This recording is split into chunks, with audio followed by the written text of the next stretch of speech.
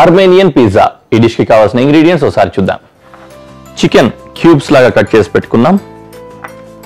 అలాగే pizza sauce, Shahi జీరా, green bell pepper, ఉల్లిపాయ, వెల్లుల్లిపాయలు, బేసిల్ వాడుతున్నాం ఇక్కడ థైమ్కి బదులు, ఆరిగానో బదులు బైసిల్ వాడుతున్నాం. కొద్దిగంత కొత్తిమీర, టొమాటో, ఇంకా పిజ్జా బేస్ రెడీమేడ్ యూస్ చేసుకుంటున్నాం. సింపుల్గా సైజ్ కూడా చిన్నదే పెట్టుకున్నాం, ముద్దుగా అలా తయారు చేసుకోవచ్చు. ఇంట్లో పిజ్జాలు తయారు చేసుకోవాలంటే నిజంగానే ఫన్ అన్నమాట. ఈజీగా తయారు చేసుకోవచ్చు. పిల్లలకు బాగా ఇష్టం కదా పిజ్జాలు. అలాంటిది బయటకు వెళ్ళి సరే అన్హెల్దీయో హెల్దీయో చాలామంది ఇష్టపడరు పిల్లల్ని బయటకు తీసుకెళ్ళి పిజ్జాలు వగేరాలు జంక్ ఫుడ్ ఏం పెడతాంలే అన్న ఉద్దేశంతో ఇంట్లోనే హెల్దీగా తయారు చేసి పెట్టుకోవాలన్నా కూడా దీన్ని తయారు చేసుకోవచ్చు. చాలా సింపుల్గా కూడా అయిపోతుంది అనమాట. కాబట్టి ఎలా తయారు చేయాలో చూస్తూ ఉన్నాను. నేను ఇప్పుడు ఏం చేస్తున్నానంటే ఎక్కువ బేకింగ్ ప్రాసెస్ లేకుండా సింపుల్గా ఎలా తయారు చేసుకోవాలో చెప్తాను. బేకింగ్ ప్రాసెస్ ఆబ్వియస్లీ కొద్దిగా ఉంటుంది, బట్ ఎక్కువ వరకు అవాయిడ్ చేయొచ్చు అనమాట. అది కూడా అవాయిడ్ చేయాలంటే ఏం చేయాలంటే సింపుల్గా ఈ పిజ్జా బేస్ ఉంది కదా, దీన్ని మళ్ళీ పాన్ మీదనే కొద్దిగా వేడి చేసుకొని రెడీ చేసుకోవచ్చు. అలా తయారు చేసుకుంటూ పెట్టుకోవచ్చు. లేదంటే మామూలుగా పాన్ అంటాం కదా, లైక్ ప్రెషర్ కుక్కర్ ఉంటుంది. ప్రెషర్ కుక్కర్లో కింద ఉప్పు కానీ ఏమైనా పెట్టేసి దీన్ని పెట్టి కుక్ చేసుకోవచ్చు అనమాట. ఆ పద్ధతి కూడా ఉంటుంది. అవన్నీ డిఫరెంట్. బట్ ఎస్, ఇప్పుడైతే పిజ్జా ఎలా రెడీ చేసుకోవాలో చూద్దాం.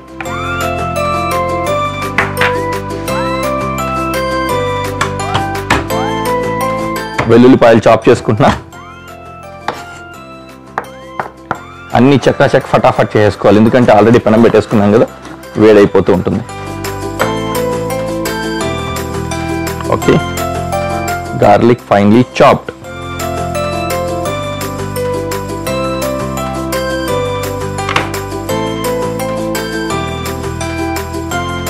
ఆయిల్ వేసుకుంటున్నాం కొద్దిగా. ఇందులో చికెన్ వేసేస్తున్నాను ఫస్ట్.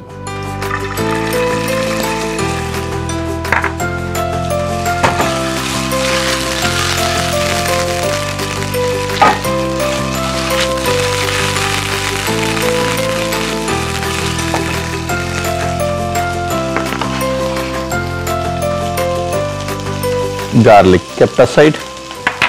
అలాగే ఆనియన్ కూడా కట్ చేసుకున్నాం. ఆనియన్ కూడా స్మాల్ డైసెస్, ఆల్మోస్ట్ చాప్ అన్నమాట, ఆ సైజులో కట్ చేసుకున్నాం.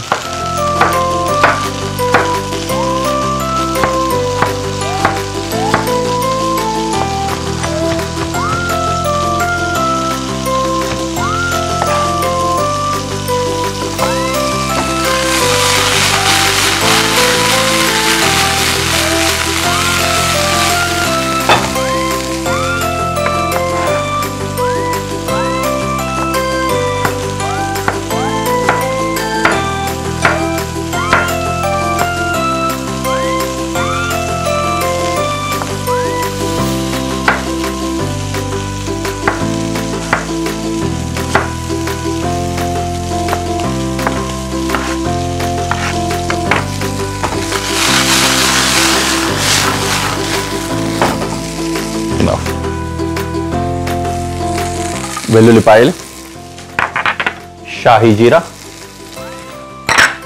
అలాగే ఆనియన్ వేసుకుంటాం.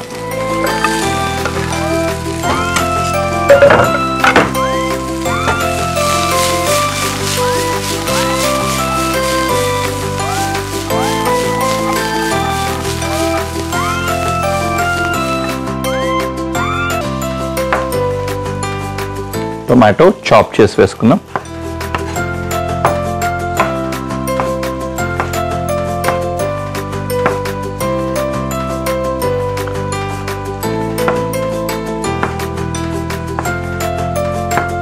హాఫ్ టొమాటో సరిపోతుంది ఇక్కడ.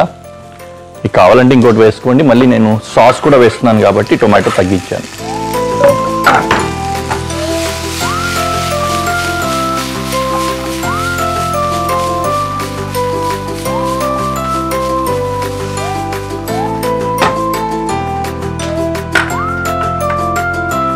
Next bell pepper.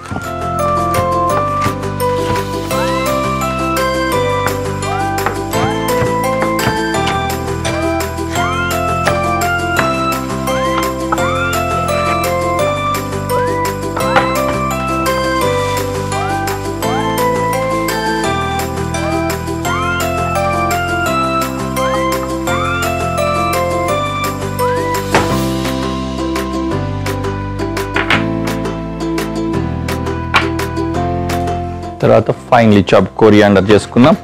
ఇది లాస్ట్లో స్ప్రింకిల్ చేద్దాం, బట్ చాప్ చేసి పెట్టుకుంటున్నాం.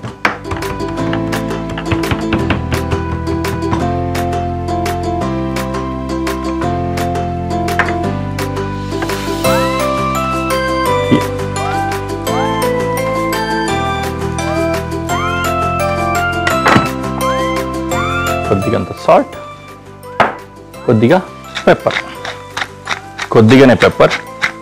పిజ్జాలో పెద్ద కారాలు ఏముండవు.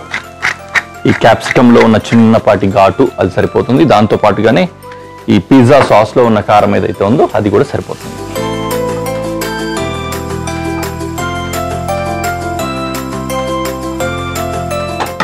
ఓకే, అలా ఫ్రై అవుతుండని ఇచ్చట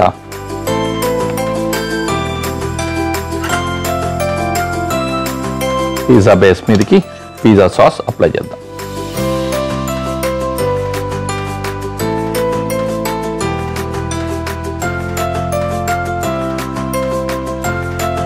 యూజువల్లీ పిజ్జా సాస్ అప్లై చేసేటప్పుడు ఏం చేస్తామంటే అంచులు ఎడ్జెస్ ఉంటాయి కదా, ఎడ్జెస్ని కొద్దిగా వదిలిపెడుతూ ఉంటారు.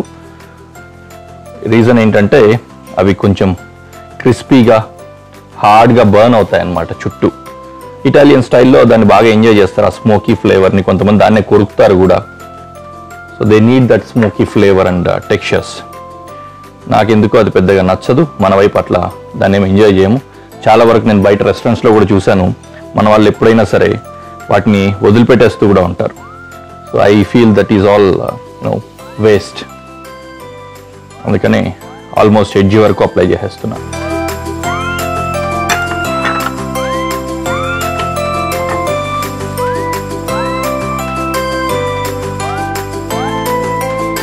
పైనుంచి ఈ మిశ్రమాన్ని వేసుకుందాం.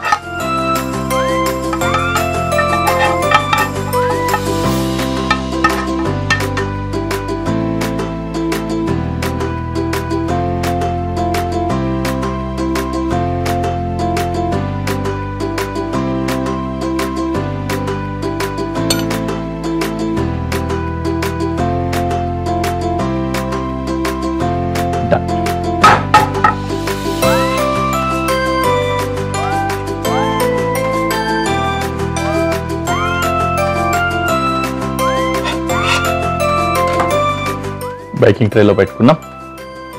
పైనుంచి స్ప్రింకిల్ చేస్తున్నాను బేసిల్.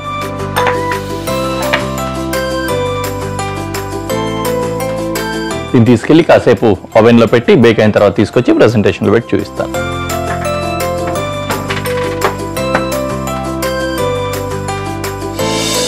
యూజువల్లీ ఈ పిజ్జా ఏంటంటే ఎప్పుడు పిజ్జా అన్నా కూడా మనకు గుర్తొచ్చేది ఆ చీజీ టెక్స్చరే అనమాట. అట్లా తీసినప్పుడు అట్లా సాగుతూ దారాలు దారాల్లా ఉంటుంది కదా, ఆ చీజీ టెక్స్చరే ఇంప్రెసివ్గా ఉంటుంది. టేస్ట్ కూడా పిజ్జా అనేసరికి వచ్చేది అదే ఉంటుంది. యూజువల్లీ పిల్లలు కూడా దాన్ని ఇష్టపడుతూ ఉంటారు. కాకపోతే కొంచెం డైట్ కాన్షియస్ ఉన్నవాళ్ళు, లేకపోతే చీజెస్ అవాయిడ్ చేద్దాం అనుకున్న వాళ్ళు, చాలా వరకు చీజ్ అంత ఎక్కువ హెల్త్కి మంచిది అని కూడా అనుకోరు.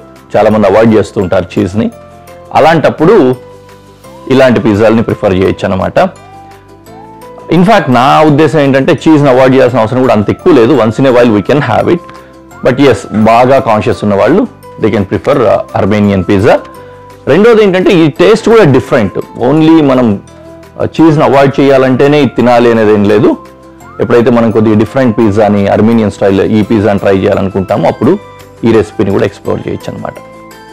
Anyway, I believe it is baked.